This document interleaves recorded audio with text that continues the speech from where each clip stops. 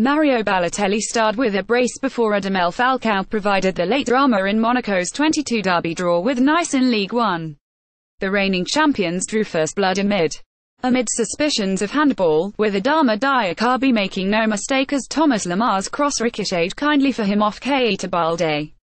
Balotelli expertly poached an equaliser 2 minutes after half-time, and he outfoxed Italian compatriot Andrea Raggi to score his 12th top-flight goal of the season with the aid of deflection.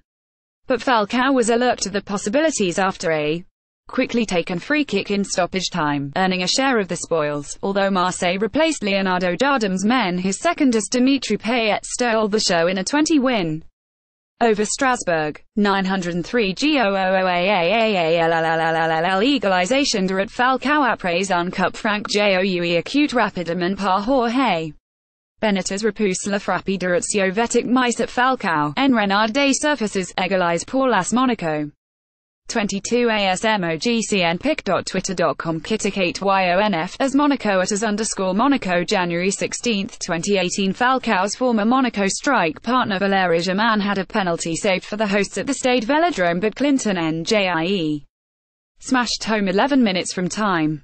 Payet then made sure of the points, an audacious dummy to round Alexandre Alkidja, the Strasbourg goalkeeper, contorting himself to such an extent in response that he suffered a serious-looking knee injury and left the field on a stretcher.